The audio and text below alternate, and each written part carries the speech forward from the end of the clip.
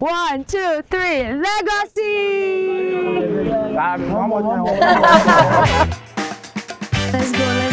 Let's go. You guys see it? Good morning, Vogue. This is Adesuwa. Welcome to my home in Acra, Ghana. So on a typical day, I usually wake up around 6 o'clock before the sun gets too hot. I like to meditate out here. I start my days by preparing by just clearing my palate, like clearing my body. So you basically just become like a Jedi, you know? Like it doesn't matter how much chaos is around you, you're focused, you're laser visioned. I took a break from modeling. I had decided that enough was enough. When you're the it model, you're working 10 times more than your predecessors because there's that much more demand for things to buy.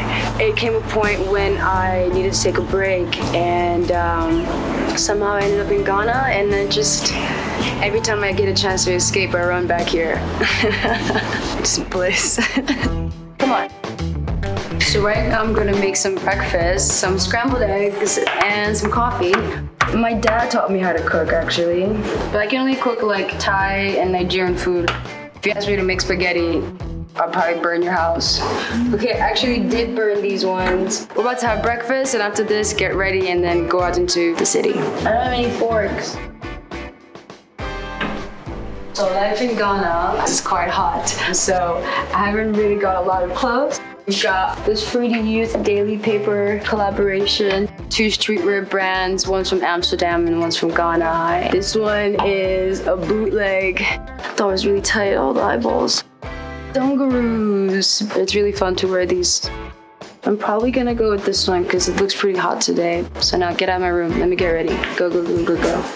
Okay. Let's go. To the art market. Okay, guys. Independence Square stands for freedom and justice. Okay, so we're on our way to the first location of the day, which is Art Center. This place is one of my favorites because you get to find like a lot of old antiques from all over Africa. You can find anything, and they can make you anything you want. I chose the word legacy to be the name of my brand because it's about the very statement of forward ever, backwards never. It's actually about me providing a space where everybody comes together and support. One of our biggest problems is communication. There's one thing that we have and this is the best, it is art. It doesn't matter where you're from, it doesn't matter what language you are. When you see art, it speaks to you because it speaks to the heart. What's up, Usher? How you doing? Good. Literally find the most amazing art here. Hello, how are you? They're really big into the arts in Ghana. They have a festival called Chalewote. That's the street festival. Like it's like African, like hippie kind of vibes. It's really cool. Welcome to Art Center. Meet my guys. My guys say what's up. Show them, yeah. We make everything in here. Look at all the beadwork. There's all different kinds of woodwork. There's mud. What's that instrument that I bought with? Kalimba. Yeah, kalimba. Yeah. This is how we met because we couldn't agree on the price for 3 days. Yeah, for 3 days. See you later. Bye. Anytime, you know. I'm taking you guys to one of my favorite places in Accra. It's called Sky Beach. We're gonna go check out my art installation. I'm making a 9 feet tall woman on a mountain. So I have Queen Idia, right? 9 feet tall, right? And then her body is just this basket, and it's made by an artisan. So someone made the basket, someone got the pole, someone made the head, someone got the flowers, carried up a mountain. Queen Idia was amazing. She was one of the first queens to go to war with her son. In a space where women aren't considered equal as men, it's really like a big deal who she was. Check it out. Welcome to my crib, Osikai Rock Beach. Welcome to Osikai Beach, my favorite place in Accra. You guys see it? Where's my baby? She's right over there. So her head is Queen Idia. She's about 9 feet tall. And what we're gonna do is cover her whole body with flowers that are found around town, and just to have her as a symbol of regeneration. So these guys were born and raised here, and they helped me build her and carry her up there. We carried everything by hand. Let's go, let's go, let's go, let's go. Come on. Be careful though.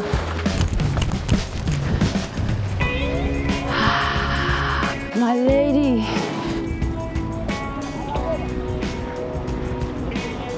I chose this spot because it felt right to me. It felt right that the queen would be sitting here.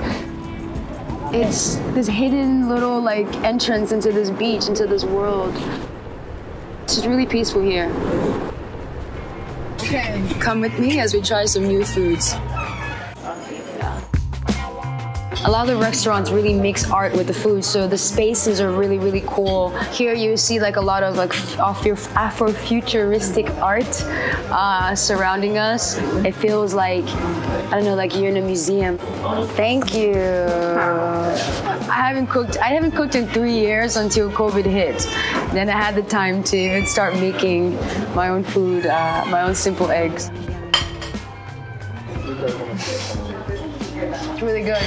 So many flavors that your tongue has yet to experience, you know? A lot of the foods are like traditionally old like recipes from way back when, you know? Just got my certificate of incorporation. See that?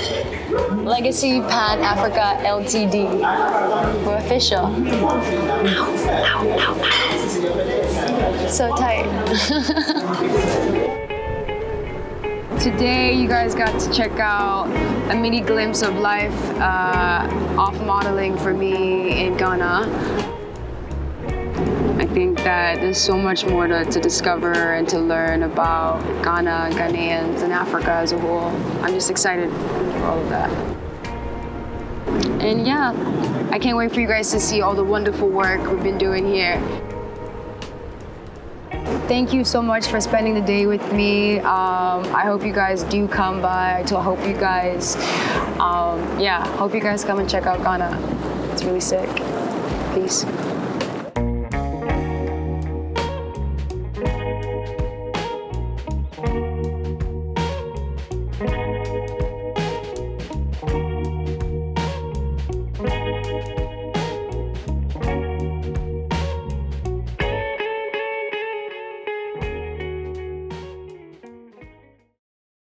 Hello Vogue, this is Adesuwa. To watch more videos like this, subscribe here.